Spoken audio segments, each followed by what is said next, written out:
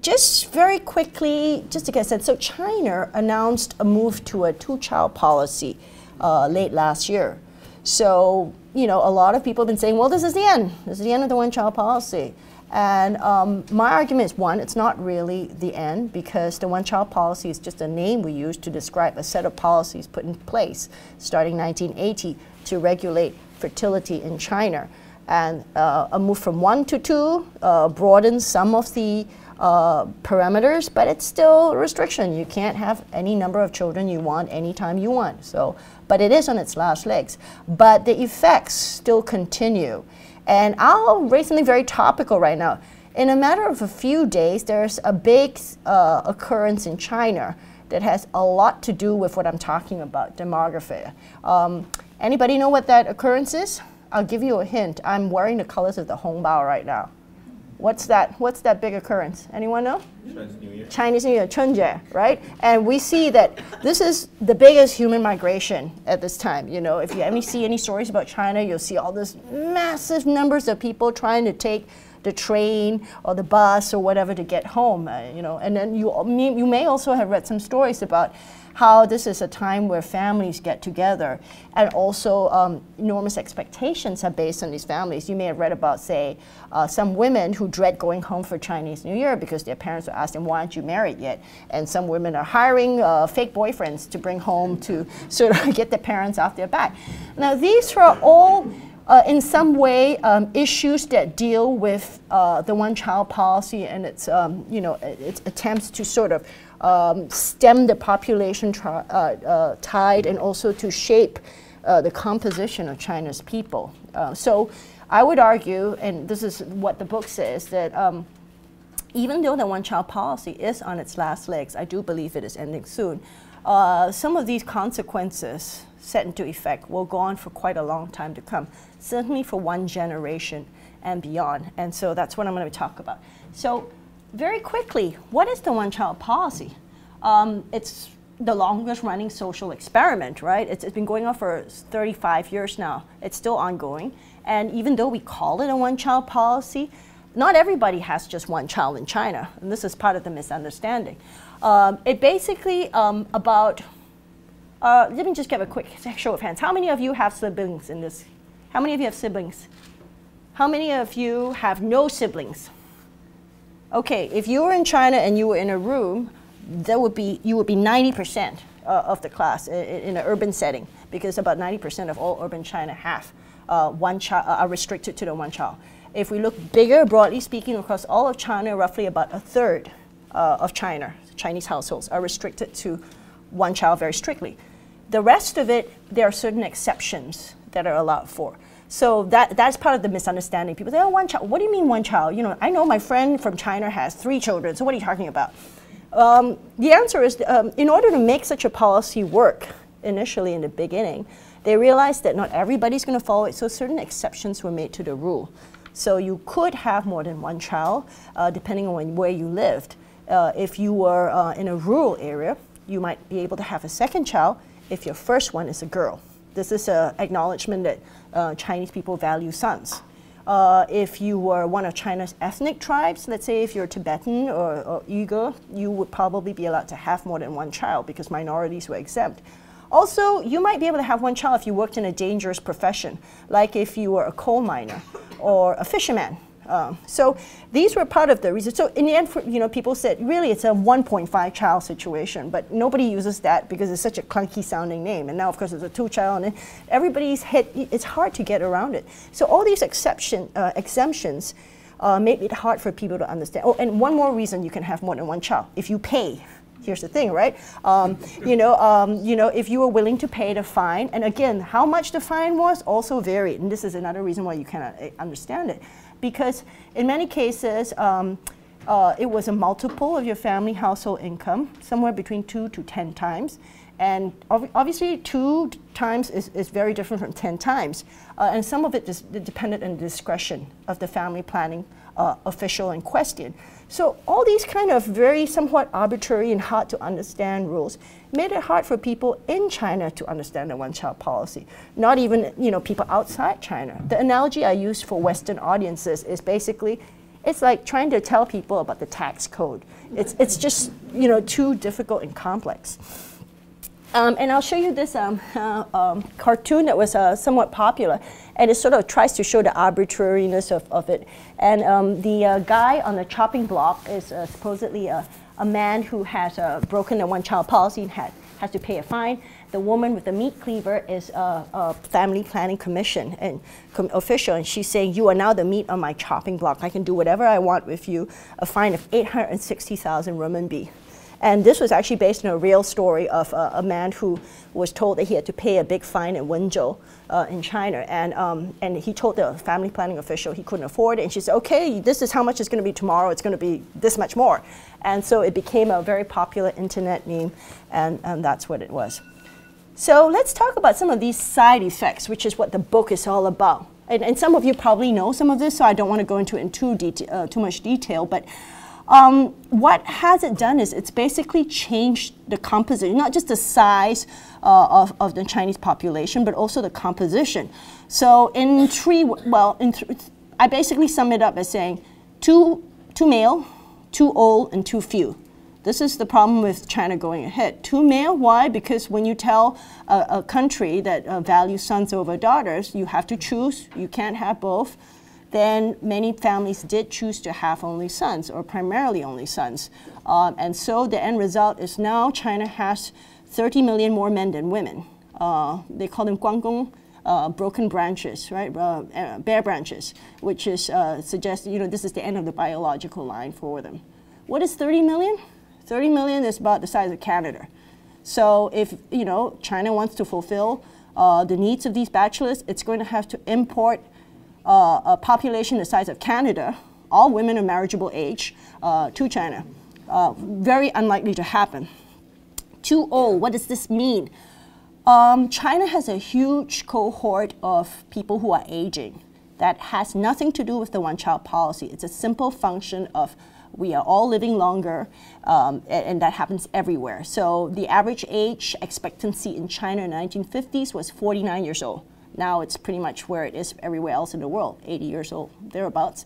And the big cohort of people that were born in the 60s and 70s that went into the factories in the 90s to work and helped China become this massive manufacturing juggernaut that makes all your iPhones and all your laptops and quite large components of your cars and cameras and everything you think of. Those people are going to get older. So by 2050, 1 in 4 Chinese people will be a retiree. If you counted all the senior citizens of China at that point, they would be able to form the world's 3rd largest nation. You would have China, India, and senior China as the world's 3 largest nations. So this is nothing to do with the one-child policy. The problem with it is, obviously, where is the young working age population you're going to have to support this big group? And that has everything to do with the one-child policy. Currently, China has an economic ratio of about 5 working adults to 1 retiree. That's a very good, very healthy economic ratio. In about 20 years, it's going to jump to 1.5 adults to 1 retiree. So that is obviously not such a good thing. So if we look at the population pyramid, this is 1953. This is kind of what people imagine the population pyramid would be. All the bulk is at the bottom when people are born, and then over time, more people die, and then, you know, at the top where you see age 85, it's a much smaller group. This was in 64. This is in 82. We're starting to see what we call the demographic dividend, that big bulge of people growing older, entering the workforce. This is very good for China at that time, 2000. Now you start to see it's no longer a pyramid. It's more like a battleship maybe, right? And then now it's 2010. Now we see 2020. And you can see that group is, you know, down to the 60s and so on. And then now 2030. And you can see the bottom here is shrunken a little bit. And at this point, at some point, it's going to look more like a diamond, you know? And that's the shape and composition going ahead. Now this is aging societies. We don't know exactly what the implications are because the world is just starting to enter this phase. But we look at Japan as an example. That's one of it's the oldest, and Japan's economy has been stagnant for the last 10 years. Some of it has to do with its policies, but some of it also has to do with its demographic composition. It's an elderly population. What we're used to thinking of China as, world's largest consumer market of cell phones, cars, and so on, is going to change in the future because older people don't buy the latest cell phones. They don't want the latest computers. They're saving. They're worried about their health. So the kind of dynamic economy that we're used to thinking of is going to change, and quite quickly, relatively speaking, because the rest of the world, Europe, for example, has transitioned also to an aging society. We are all living longer. We are all, for the most part, having smaller families, with certain exceptions in the world, of course. And so, but everywhere else in the world that has made that transition has taken 50 years to do it. China is going to do this in 25 years. So that's a lot shorter time to do all the preparations you need. Where are you going to build all your hospices, your nursing homes, build up your pension plans, Medicare, Medicaid, whatever. It's all going to have to be done much quicker. I'm going to jump to this part. So this is basically the framework that we know about the one-child policy is in effect. Now the question here is, how do I tell this story? Because this is a story. I wanted to tell a story. I didn't want to write a collection of facts and figures that you could read in a UN report or in a short magazine article. How do I keep you interested, for the course of a whole book? So my answer was, and I've been in the business of telling stories for a long time, is to tell stories on this, to tell stories about people stories. So what I'm going to do is, and because obviously we have a bit of short time, and I certainly want to leave a lot of time for questions, is to give you a sort of a snapshot of some of the stories of the people who have been affected by the one-child policy that I tell. And I'll start first with this one. Hold on.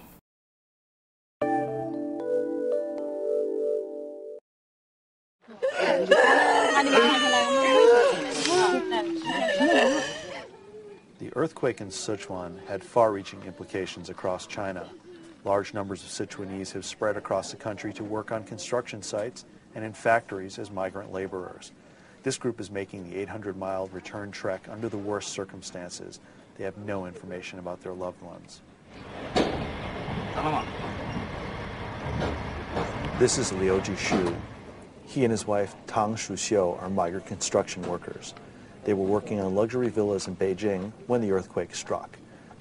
Their first thought was for their 15-year-old daughter, Hui Mei, whom they had left behind when they searched for jobs last year. Hui Mei lives in Mui, near the quake's epicenter. Since disaster struck, they haven't heard anything from their daughter. Getting home for the migrant workers was anything but easy.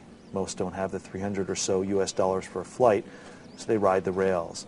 An uncomfortable 30-hour train ride southwest where you can sit or stand, but sleeping is hard to do, and at the end, the train only gets you partway there. Besides destroying homes and possessions and taking tens of thousands of lives, the quake also wiped out roads and rails, so the travelers were forced to go by boat, and later, by foot. They carried medicine, clothing, fruit, instant noodles, and other scarce items with them into the disaster zone. The travelers were anxious and had scant information on their loved ones. Tension sometimes ran understandably high.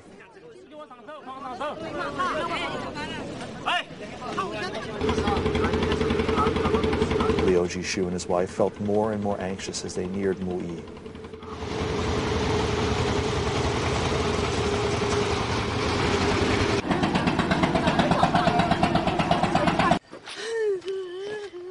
Approaching the hill where their daughter's school was before the quake, Shuxiu was almost inconsolable. And then their worst fears were realized. Hui Mei had died in the earthquake.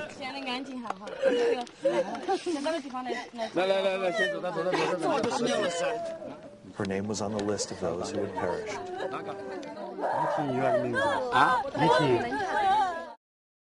What has a natural disaster in Sichuan got to do with the one-child policy? You might ask that. So this story happened in 2008. You know, Beijing was all geared up for the Olympics when a couple of months before that they had an 8.0 earthquake in Sichuan. Over 70,000 people were killed. Now, what does this to do with the one-child policy? I mean, sure, it's very unfortunate, but you know, what's the relevance? My answer is, when I went with this couple and they discovered that their daughter had been killed, I discovered also later on that this area of Sichuan near the epicenter was actually a test pilot program for the one-child policy before they launched it nationwide. Beijing wasn't completely sure they could make this work, so what they did was they experimented in certain areas. So this area was one of the experimental areas, and it worked so well, and they brought down the population so sharply that they were confident enough that they could take this nationwide, which they did in 1980. So consequently, 30 years down the line, it's almost a painful irony that many of these families not only lost children in the earthquake, they lost their only child. In some villages, as much as 70% of all families lost their only child. There were villages that basically lost a single generation because of the earthquake. And so one of the strangest things I found was that in a matter of weeks after the earthquake, so I'll show you. This man, his name is Du Jianming. He is a phosphate miner, and his teenage daughter was killed in the earthquake. 3 weeks later, he went and had an operation to reverse vasectomy that he had to have had many years ago. This was part of the one-child policy. After you have your quota of children, you have to go and get sterilized. So, so many of these parents were desperate, and I went to see him and his wife. The operation was technically a success, but he was 50 and his wife is 45 at that time. They felt very much that the sands of time were against them. You know, 3 weeks after the death of your child doesn't mean he wasn't mourning her. He really was, but he was desperate. And I went to see them in their village, and one of the things they told me was, they said, look, we are being avoided by our neighbors. They are avoiding us because they know that we don't have any children now, and they're worried that we will probably hang on to them and cling on and borrow things from them all the time. And so they felt like they had lost an amount of social status. So the word now, there's a word now to describe people who've lost their only child, 失独. There are about 76,000 of them in China, about 1 million of them every year. Some of them were USC parents, because if you recall, a couple of years ago, there were a couple of USC students killed in a carjacking, students from China. They were only children too. So that's 失独 parents for you. And the plight of a 失独 parent in China can be very hard. For many of them, a child represents also financial security, obviously emotional investment, you love your child, but also society as a whole is not geared to recognize childless parents. In China, even though the family structure has been changed so much, it's still a very traditional structure. 1 man, 1 woman, 1 child. You are not considered an adult until you get married, which is one reason why if you're not married during Chinese New Year, you won't get a hongbao, right? You're not... sorry, you will get a hongbao. You're not eligible to give hongbaos until you're married. And this is a either. So you can be a woman in your 40s and still get a hongbao, which is kind of a form of humiliation, social humiliation. So, and so when you lose your child, for many, especially in the countryside, there's a loss of status involved as well. And there's also a fear of vulnerability. And also, it's also difficult to get admitted into nursing homes if you don't have a child. A lot of nursing homes will not accept you. They say, who's going to authorize payments for your treatments? Who's going to do this? Same reason for buying burial plots. You know, who's going to service this plot, the cost down the line? Who's going to pay for maintenance? Because you have no children, you have no progeny. This is it, end of the line for you. So this was one story. And after I wrote the story, I had a sort of a very interesting side effect. A woman, I got an email from a woman in America. She was a doctor, and she had IVF treatment. She had several fertilized embryos. And she wrote to me, and she said, they're in storage now. She was very touched by the story. And she said, I don't know how this family would be like if they raised a small white child in a Chinese village, but I am so touched by the story, I want to give them my embryos, my fertilized embryos.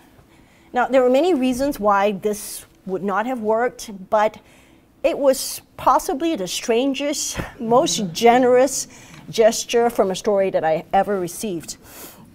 So that's one story. And I'm going to skip forward to some of them because I want to go to this one because I think particularly for USC is very interesting.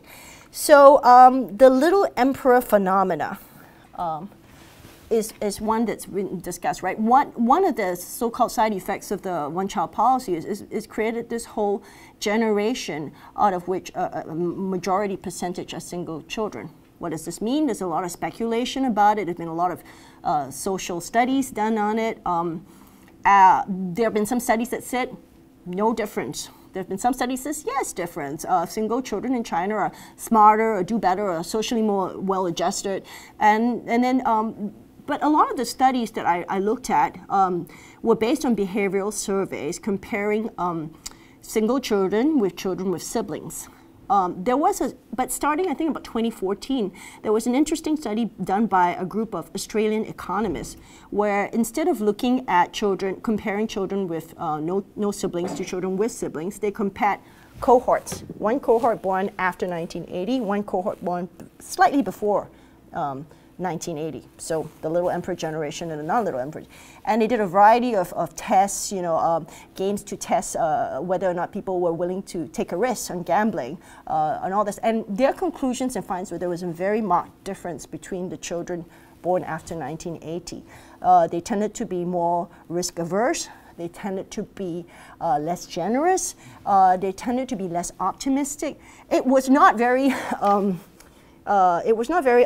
nice. I talked to the researcher and she said, I felt kind of bad portraying the little emperor generation as this group of neurotic, and there are many of you guys who are here are part of that generation, right? I'm sure you have severe objections to it.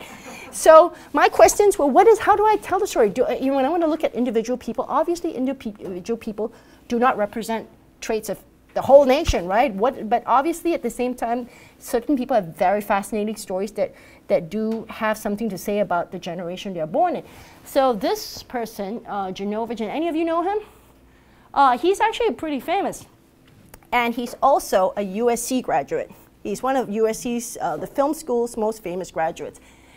He is a game designer, and he designs, his games are considered to be very innovative because they're not the kind of usual shoot 'em up kind of games, but they play on human emotions. They're sort of like mini movies. They have been shown. He's actually in the Smithsonian. He's considered one of MIT, named him one of the 35 most innovative people in the world under the age of 35 at the time. He was born in Shanghai in 1981. So right after the one-child policy, he's the first generation.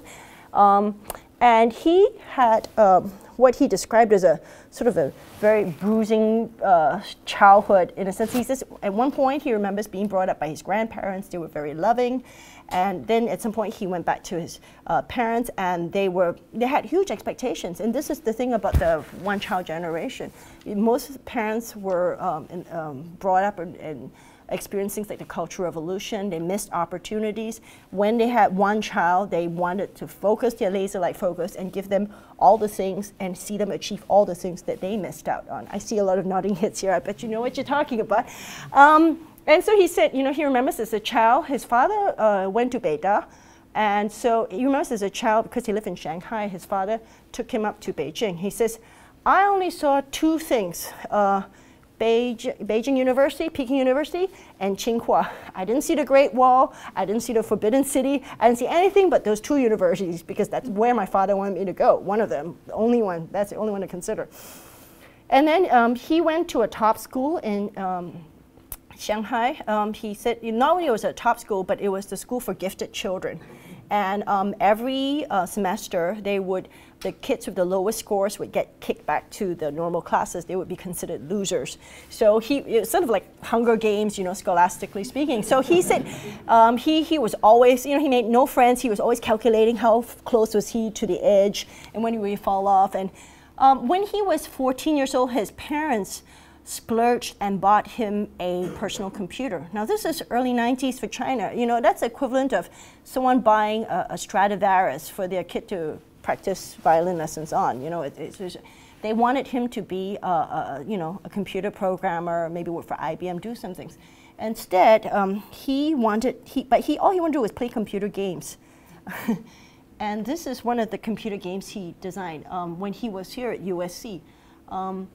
All his games are about escape, about flying, about what it's like to share things. It's not about killing or shooting or maiming or zombies.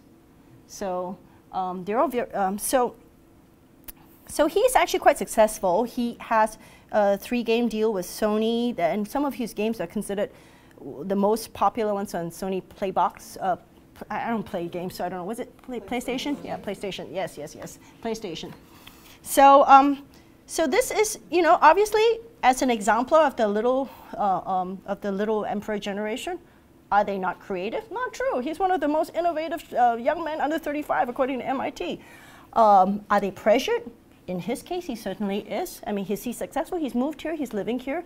He's just married. And he tells me, he said, you know, my wife and I, you know, we can have any children we want. We live in America now. But here's the thing. I feel like I can't have more than one because I have to take care of my parents. You know, his mother just recently had surgery. It didn't go well in Shanghai. He brought her over here to do it. It took half his savings, you know, and so it's this kind of a thing that makes, I think, the little emperor generation unique, because there is this sense, you know, they call it the 4-2-1 phenomena, right? You have, you know, at one point you were the adored child with your grandparents and your parents loving you and taking care of you and focusing on you. But now that you know, the oldest of you are about 30s, your parents in your 50s, and the attention has to go back sixfold. So it's enormous burden for many young Chinese today. And this is translated into all sorts of ways on a regular basis. For example, the biggest one would be the marriage squeeze, right? If you have a single child, and especially if it's a boy, you are very, very invested in who he marries. So it's never a question of just a guy and a girl, or a guy and a guy, or a girl and a girl dating, but also the parents' involvement. So, for example, major companies like GE, like Baidu, actually have what they call singles clubs, called 单身俱乐部, where they organize mixers for their workers, typically mostly male, to socialize and meet nice girls with the aim of getting married and getting settled down. Now, part of it is considered a kind of asset in order to sort of lure and keep good talent. But you know, Baidu and all these guys actually send newsletters to the parents of these kids saying, oh, these are the kind of things we do. And the parents come and say, please, we like these mixer things, keep having them some more. Can you imagine if Google or Apple did that here? You know, it's a very different culture and a different concept. Also, some companies will specifically advertise in their classified want ads that they prefer to hires of people who are not children. They say, we prefer to hire people who have siblings. Why? We don't want to hire only children. The argument is for some of these companies is they make bad hires because, say my job, I require my employees to travel a lot.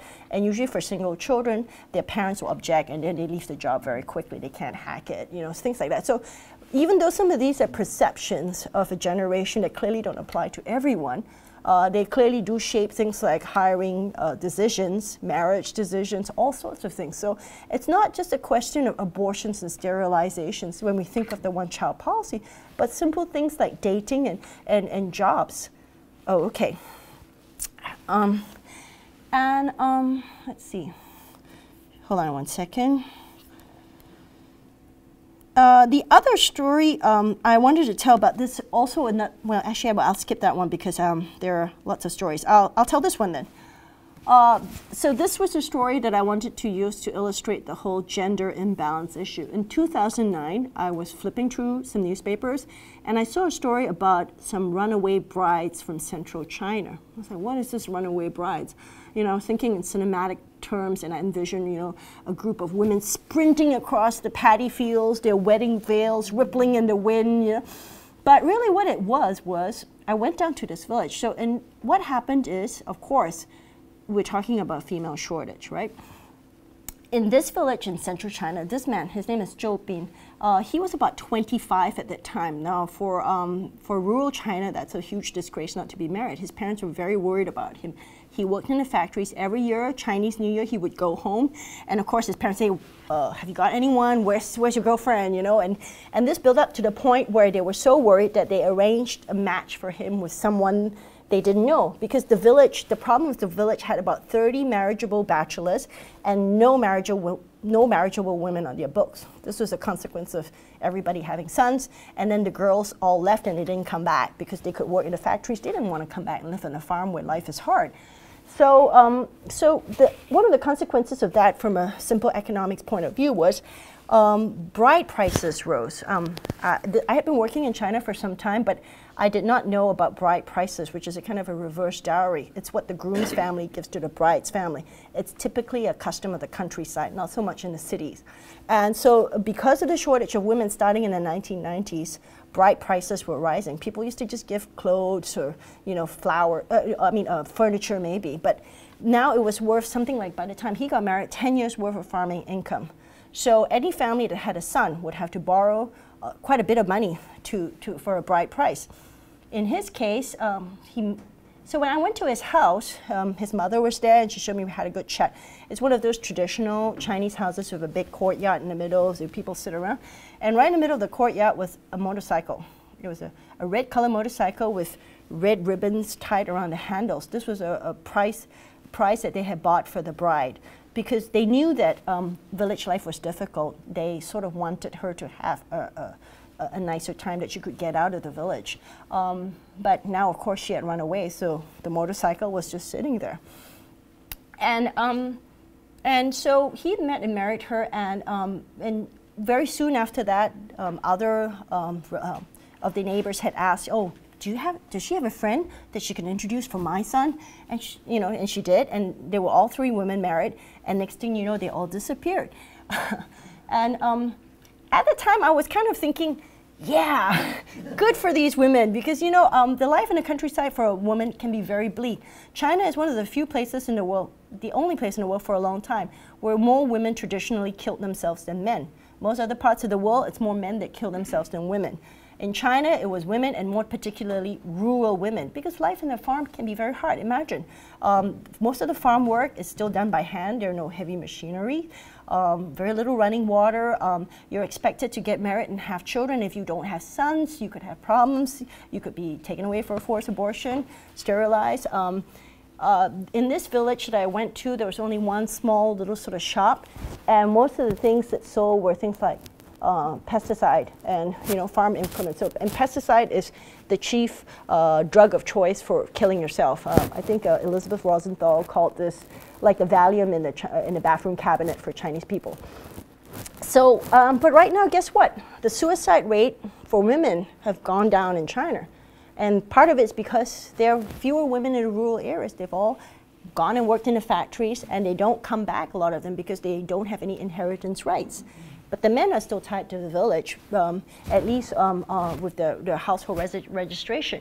And so the suicide rates are actually rising for men and elderly people in China. So this is one of the consequences of a sort of a lopsided, imbalanced population. And then the final story I'm going to tell you, and then we'll open it to questions, is I have a lot of these stories, of fascinating stories of different people suffering or having different aspects of the policy applied to their lives.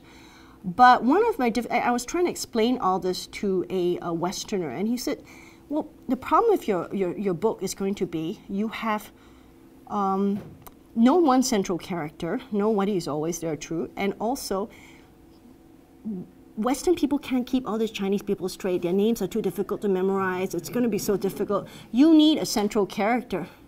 You need a spirit guide who's going to be there and hold their hand and take them to this strange country.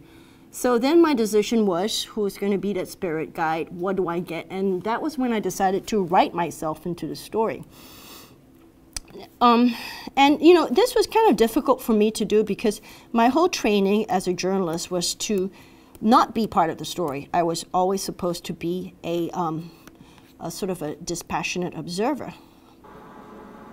this is what happened. That's it? How many weeks do you think it is? Oh, do you see the arms moving?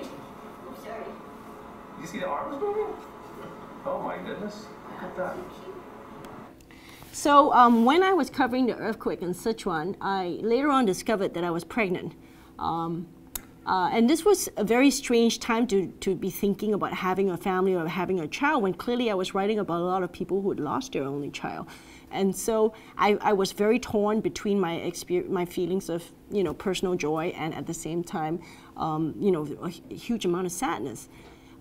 Later on, I had a miscarriage. And that didn't happen. And again, I had a sort of a taste of what it's like, obviously not the same thing, but of what it means to lose a child or lose the hope of a child.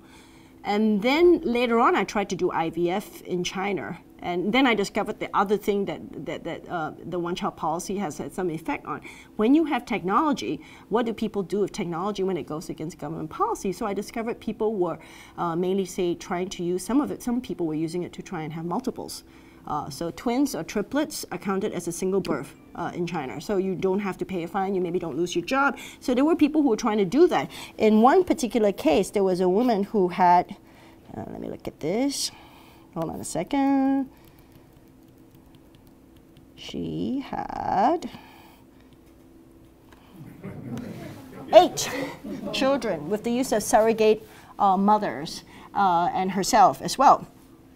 And now, of course, then this has gone on to affect China, not just America, but China as well.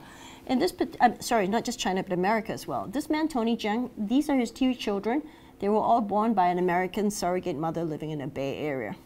So they're all American babies. So what we used to see as a sort of a reverse flow of babies, because for a long time, and this is an issue, I didn't bring up the adoption issue, right? People were going to China to get babies. Now, Chinese people, some of them are coming here to get babies because a lot of third-party reproductive technologies are banned or sort of highly regulated in China. Most of these kind of things like IVF and all are only available to married couples in China. If you are, say, a single woman in China and you want to do something like freeze your eggs to preserve your fertility down the run, it's very hard to do that. Most of them come here. If you want a surrogate mother, let's say if you have difficulties carrying a child to full term, surrogacy is technically illegal in China, and there were some cases of surrogate mothers who were pregnant who were taken away for a forced abortion. So these are all issues that come into play. So as a result, we sort of see a reverse baby flow, and a lot of it's happening exactly here in California. And you've seen some of the stories about the maternity hospitals and the clampdowns upon them. And Jeb Bush, you know, was famous for recently saying something about Asian anchor babies. These are all issues that play on today and have impact on us as well. I'll be happy to discuss all this and more later, but I think we're out of time. So I'm going to open the floor now to questions. Yes, I want to see a theme that you mentioned earlier was on pension. An extension of your the one-child policy would be maybe leading to this third thing. You didn't go further with that. I want to see what you report in your book. But going from the traditional multiple children supporting parents and grandchildren to one child and high expectations, and now initiating, really starting, which we're so behind in this country, fully funding. How is it in China now as far as the pension system? Oh, okay. So the pension system in China is evolving. It is. I mean, I have to say the Chinese government is rolling out a lot of these things very quickly. They have a Yi-Bao system in place, which is like their Medicare, Medicaid. The pension systems, I think, are also evolving to some degree. But the arguments and complaints I hear in many cases is it's not enough. And certainly, if you look at the numbers, it's way too high. So, you know, if you have a and certainly from public health perspective, I mean, China suddenly has 25% of the world's Parkinson's disease sufferers. In a matter of 20 years, that's going to jump to 60%, simply as a percentage of the elderly. So you can imagine all these multipliers for Alzheimer's, for dementia, all these things that you have. So the calls on the public purse for all this are going to be huge. So the question is, how is China going to spend the money? Is it going to spend it to service an aging population? because those demands will be huge? Is it going to spend it on a basket of policies to encourage childbirth, such as free schooling, healthcare, childcare, maternity benefits, parental benefits? And these are all huge amounts of money. The countries that have spent this kind of money are countries that are much further along economically. I know we say China is the world's second largest economy now, but as a percentage, it's still fairly small. I mean, as a living conditions of the average person, I mean, China, I think, has his economy is about a fourth the size of Korea. Don't hold me to that right now because I have to look at those numbers. But the idea is, even though it's the second largest in the world, as a whole, the basket, the composition for people individually, it's still very little. Per capita GDP is something like a sixth of the United States. Yeah, it's a sixth of the United States, a fourth of South Korea's. So there was always the saying, right? China's going to get old before it gets rich. Everybody says that now, and in a matter of speaking, it's true. Next question, sorry. Yeah. Well, thank you so much for speaking here. My question is that would you see that the Chinese government will support a nationwide migration, international global migration, to solve some of the problems we're facing right now? For example, allow women from some Asian countries to migrate to China, or allow some elderly Chinese population to migrate to countries such as New Zealand, Australia, or Canada. For some degree, we're seeing already, but it happens in a very organic way. If you have money, you choose to get a green card in Canada. Let's say you migrate to LA, Orange County. But do you think that in the future, would that be something that the Chinese government want to endorse? Well, they certainly they're facing a population shortage. They won't be endorsing an outward flow of their most talented, smartest people, right? The answer is, are they trying to get a reverse in to supplement and grow the population? Now, historically speaking, China has always been a very monocultural place. It has not encouraged immigration. It's not like America where it's sort of even though of course there are caveats on that front, but China recently announced sort of a program to encourage overseas Chinese to come back. Now, it's not sure how that's going to happen, but the numbers alone are going to be too small to fill anything like the need they have. So I don't know how they're going to do it, but historically speaking, they haven't done it in the past. Anybody who's tried to get the so-called red card in China, say it's 1,000,000 times much harder than getting a green card in America, permanent residency in China. It's much, much harder. And so it's been more like Japan. It has not historically welcomed immigration. And of course, immigration brings its own set of problems to how do you manage a sort of an alien population in a country. And then also it's also the size issue, right? The mix, right? Let's say they encourage a lot of overseas Chinese to come back. Well, these overseas Chinese will probably be, on the whole, pretty well off. They're not going to marry the farmers who are the desperate ones in need of brides. So, it's going to be very, very complex. I don't know that they can find those huge numbers, or if they have the will and the desire to do that. Other places that have tried doing it, like Singapore, for example, which is much smaller, have found they have all sorts of attendant difficulties. The local population is resentful of immigrants who they feel steal opportunities from them, and they had all these resultant changes and desire. So it will be a very problematic solution, assuming it's done. Yeah. Professor who's done this psychological evaluation of children who are left behind children. Can you talk about where the left behinds fall into this post-one-child world? What gave rise to the left behind children? Okay, so the left behind children that you're talking, just for some people who may not know, it's a phenomena of urbanization. So, as we said, life on the farm is hard. And so all the jobs are in the cities. So there's a huge migration of young people to the cities.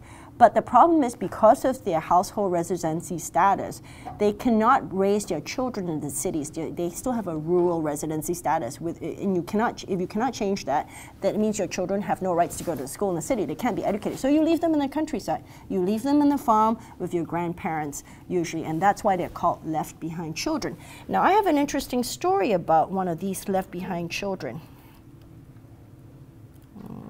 Let's see where we are. Okay, let's go here. This particular story is of a man Yang Libing and his girlfriend, and this is the child that they had. So he and she had met working in factories. And she got pregnant, but they couldn't get married because the legal age for marriage for women in China is 20. She was underage then. So they went back to his village for her to have the child.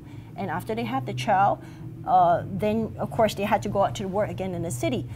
She was not registered because they were not married. They couldn't get a birth permit without any. So she was vulnerable, and what happened was the family planning officials confiscated her. They made his parents sign the rights over for her. She ended up in an orphanage, and she's now believed to be adopted and living in America. They've never seen her. This was the first and only picture that they ever had of his daughter. I met Yang Libing in Changsha.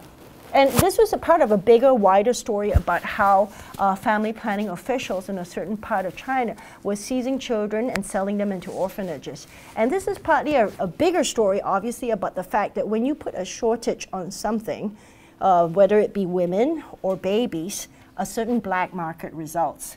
And so in this case, you know, I didn't talk about it much, but I do talk about it in a book. There was a huge, China became a huge supplier on the global adoption market. It's still the biggest supplier in the world today. Over 120,000 children were adopted from China, most of them girls. Yes. And, but at some point, supply dried up, in part because of the one-child policy, in part because of technology that enabled people to scan for the gender of the child they would have. And if they knew it was going to be a girl, instead of carrying it to full term, they would have an abortion. And so at some point, the supply dried up. But at the same time, the whole machinery had been set up. You know, they had been set up. Orphanages were used to receiving $3,000 per adoption per child. There was still obviously a huge global appetite or demand for healthy adoptable infants, no strings attached. And so these kind of things happened. And left behind children were particularly vulnerable, obviously, because their parents are not around.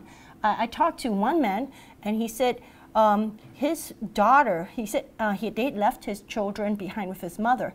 And his mother was taking the daughter along to the clinic, and she met an official on the way, says, "You are too old to have this child." And they took her to the police station, and they made her do airplane arms, which is, you know, you stand there with your arms for hours and hours until they get really tired, until she agreed to sign over the rights for the child.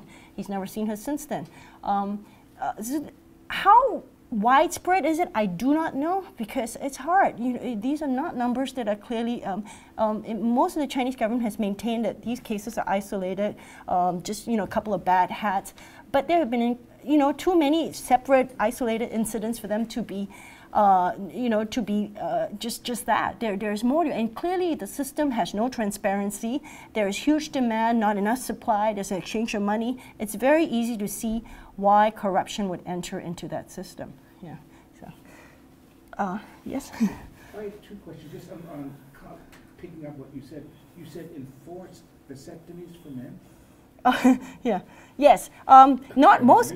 Yeah. Enforced vasectomies for men. Yeah. You said you had a second question as well. But that's definitely true. So I can quote. That. Yes. Yeah. Most parts of China, it was more women than men who had sterilizations. Even though technically speaking, it's much easier to do the man than a woman, I've sort of been told.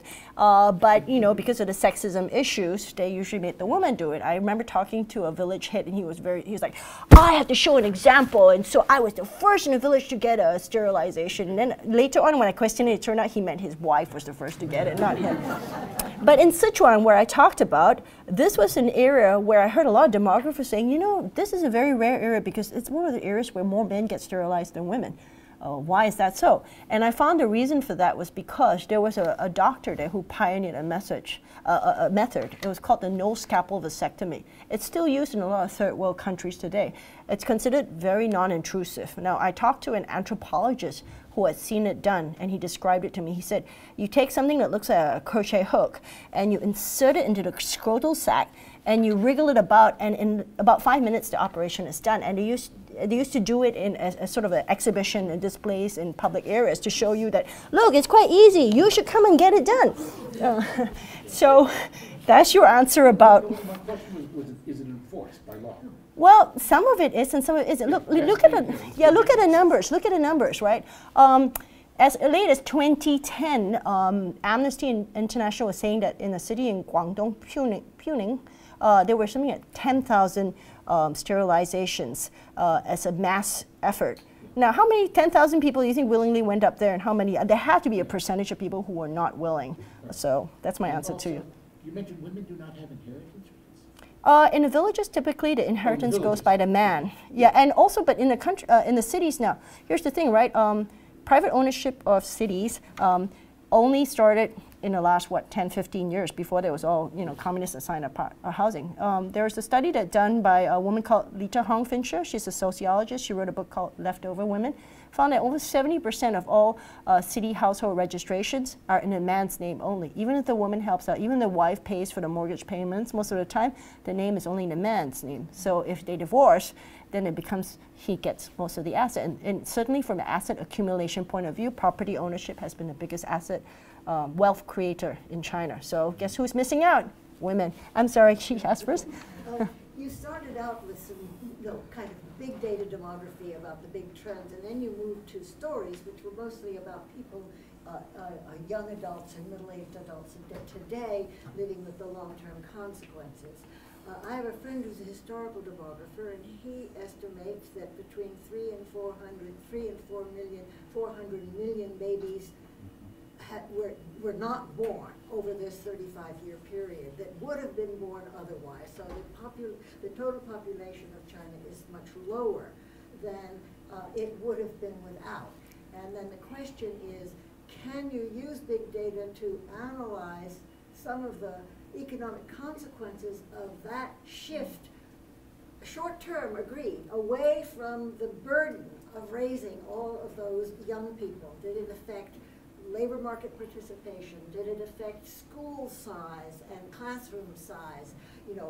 Did it affect the personal choices that young people who were single children who grew up had? Has anybody studied that to see kind of what the big data consequences of this were for that generation? Okay, and did it help jumpstart the big growth that we've seen? So the 400 million we're talking about is actually a debate. The Chinese government has maintained for a long time that the one-child policy has reduced the number of births by 400 million. 400 million, what does it mean? It means 2 Americas. That's very significant, obviously speaking. But that number has also been disputed. There were a group of sociologists and demographers. One of them is, I'm going to see him tomorrow in UC Irvine, Mei Fong. And they've done their calculations, and they estimate that the number is actually closer to something like 200 million, half of that. Now, 200 million, still significant. And the reason why they say that it was overestimated was because it was based on a population growth trajectories of the 1960s. But so they were saying, okay, if this is the way the shape looks like, then this is how many births that would have been averted. But the problem with that kind of a projection was it did not take into account the kind of massive social changes that were happening in the intervening period that drastically shaped fertility, urbanization, feminization, women going to college and things. All these things shrunk. So the analogy I sort of use is as if, imagine, if you will, a tour company, a tour agency that tries to plot a tour group itinerary, assuming that people still travel by steamship in today's age, So but just to give you a question. Even assuming, let's say, it's 200 million versus 400 million, that's still significant. That's the population of Brazil. So what if the one-child policy had never been put in place? Would China have an excess? Would the world have an excess 200 million people? And what would this mean? And there are certain arguments that say that basically China's population rate would have reduced anyway without the imposition of the one-child policy. Not many people outside of China know that in the time between 1970 to 1980, 10 years before the one-child policy, they actually had a population planning policy in place. It was called the Later, Longer, and Fewer policy. It was much less coercive. I'm sure there was some amount of coercion employed, but the whole idea was to encourage people to get married later, have fewer children, and space them longer apart. During that period of time, the average family size went from 6 kids to 3. So that's pretty significant. And so some people argue, you could have seen that population trajectory continue to happen without the imposition of the one-child policy. And certainly if you look at all of China's neighbors in the surrounding areas, Taiwan, South Korea, Thailand, Singapore, Hong Kong, all these places, they all grew to economically very significantly, turbocharged the economy, reduced the population size without having anything as drastic as the one-child policy. I'm sorry, we have to give some people opportunity to ask some other questions, but feel free to come and talk. Yeah? One of the arguments that I hear from Chinese women friends is that they credit the policy for their education. They think more than anything else, this produced a dramatic change in equality for women in China. No question. I mean, I'm not saying the one-child policy was bad for everyone. I mean, for a certain subset group, for some groups, it was good. If you were a woman born after 1980 in a city in China, your chances of getting educated, better fed, better than any other time in history because you have no siblings to contend with. Many of you who are students from China who are here in this room are beneficiaries of the policy because guess what? If you had several siblings, do you think your parents would want to send you to USC? The chances are they would have to stretch their resources a little bit more, right? So part of this boom that we see in American higher education from the Chinese students is because of the one-child policy. So yeah, sorry? I'm just wondering, is there rampant prostitution with few number of women that ever Okay, so. Yeah, so coming to that, which is the flip side of the argument is, yes, for some women in China, one-child policy was a good thing. But it would be very hard to argue that it was good for all women in China or elsewhere for that matter, because here's the thing. With a shortage in women, there's been a rise in trafficking in Cambodia, Vietnam, all the neighboring countries, sex trafficking. Prostitution has been on the rise in China since the 1980s. It is very much a part of China's social fabric, even though it's illegal. There's been a rise in concubines, second wives, you know. I would argue that, while it's been good for a lot of women, and I certainly know a lot of my Chinese friends who are very lihai and smart and really high achieving, China is still a very patriarchal society. There's very few women at the top levels of business, certainly none at the political elite levels.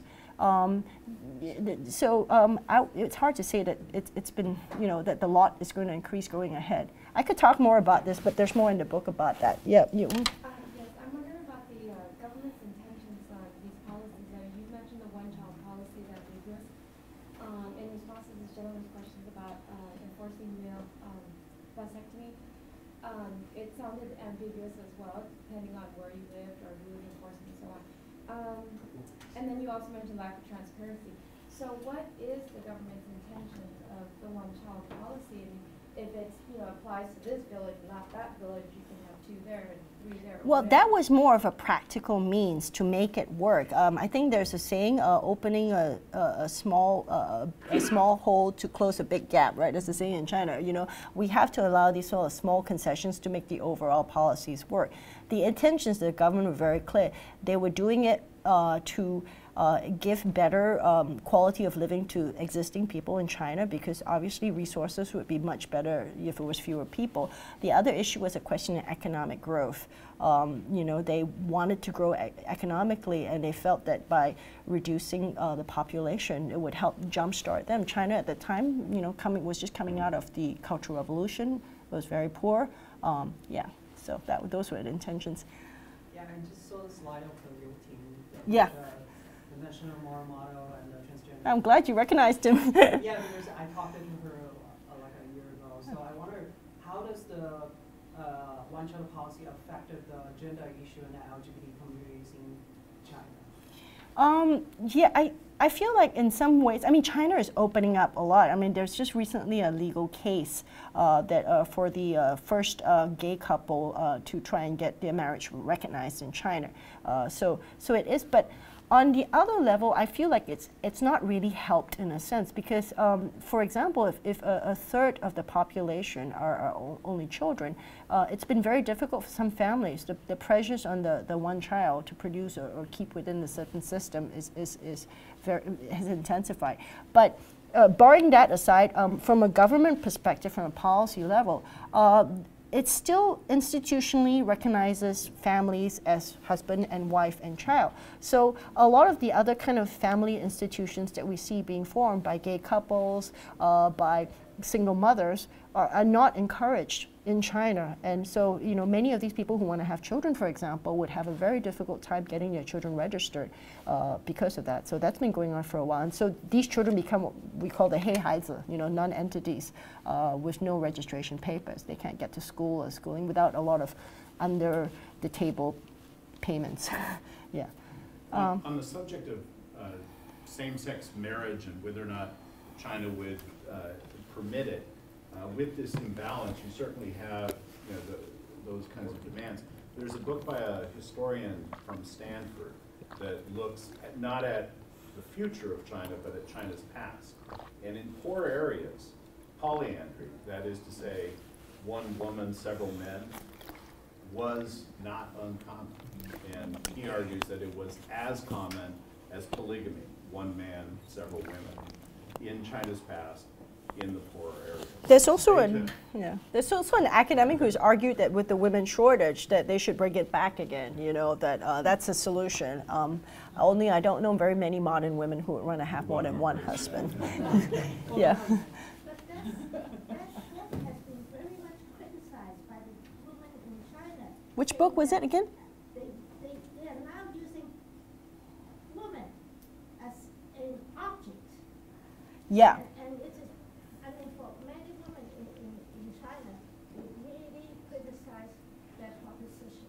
Yeah, I mean, one of the things you argue from a sheer economics point of view, which is interesting, is what does a shortage in women will result in? Will it be a better case for women or worse? You know, if you look at the law of economics and supply and demand, theoretically, women should have the upper hand. They can command the roost. I'm going to argue, I think that because of the existing structure that this is, that it actually means a worse thing for women. I think I see a rise in what we call, as you say, objects, commodification of women. And one of the stories I write about is, let me find it here, is a factory that I visit in southern China in Dongguan. This is a factory that makes sex dolls. This used to be, you know, of course, manufacturing in China has, you know, taken all sorts of changes because the cheap labor is no longer there anymore. Things have risen up a lot. China is no longer the manufacturing center for making cheap things like T-shirts or toys. That's all gone elsewhere. So in this particular case, this company used to make office furniture. But office furniture, you know, and the cost had risen up so much, it was not economically feasible for them to do office furniture anymore.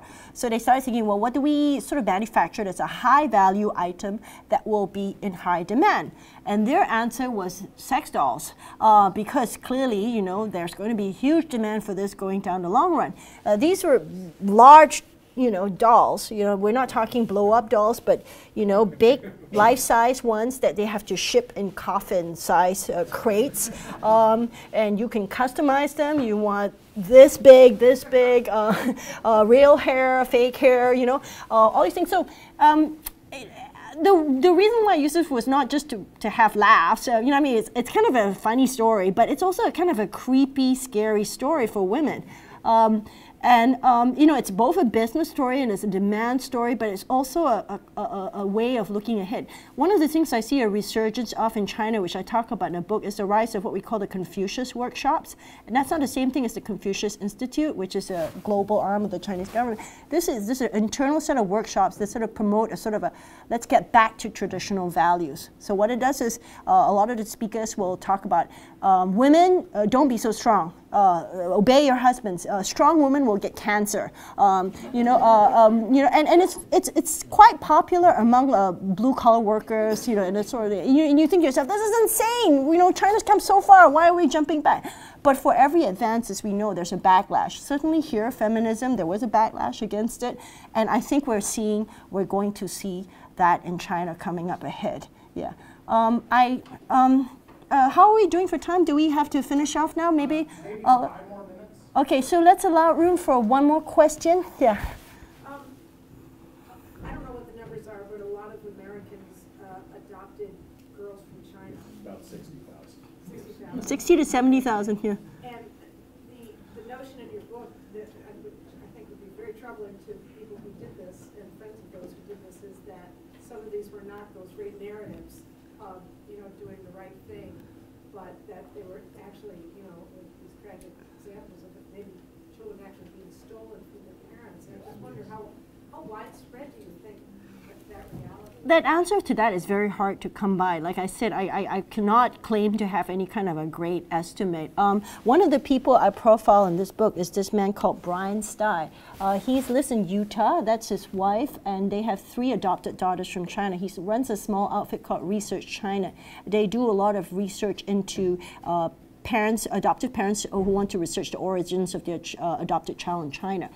He maintains that a significant amount of orphanages in China engage in baby selling and corruption of some degree. It's hard to corroborate all that, and I talk about it in a great deal of the book because there are no other sources. Another woman I interview in it is this woman called Ina Hut. She was the head of the World Children, which is the Netherlands' largest adoption agency. The Dutch adopted a significant amount of Chinese babies too. After a baby trafficking scandal in Hunan in 2005, she was very troubled by it, and she tried to get the Dutch authorities and the Chinese authorities to investigate further. She got nowhere. She went to China on her own using her contacts to try and find out more. And she came away with the conviction that the trafficking, baby buying issue was much more widespread than she had been led to believe, and she could not continue her job in conscience. She resigned from her job. When I met her 2 years ago, she told me she had spent 5 years without a job because nobody likes a whistleblower. She's just recently become head of a human trafficking agency in the Netherlands. So that is a somewhat happy ending to the story. Now, how do adoptive parents deal with this? There are some, of course, who are concerned and want to search, and there's a whole new, I discuss some of it in the book. Some of them are using things like DNA search technology, for example, to try and find parents.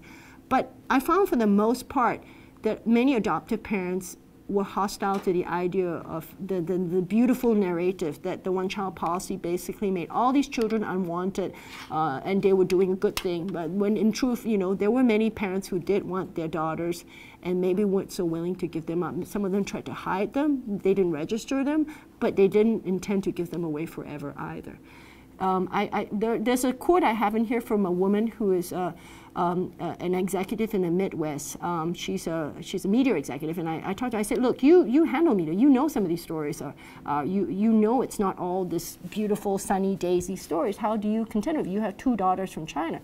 She said, you know, I thought about this. At Christmas, a couple of years ago, my daughter was hanging up the Christmas decorations. And I thought, well, at least she's hanging the Christmas decorations. She is not making the Christmas decorations, which is what she would do if she was raised in China. She'd probably be working on a factory line. So I saw the point of her argument because I have seen both sides of the equation. There is no question a lot of these children are materially better off. But what are we trying to say, therefore? You know, are the rich allowed to buy children, or the poor not allowed to have them by the very virtue of their poverty? I mean, where do we draw the line? You know, this is the question. So thank you very much for coming, all of you.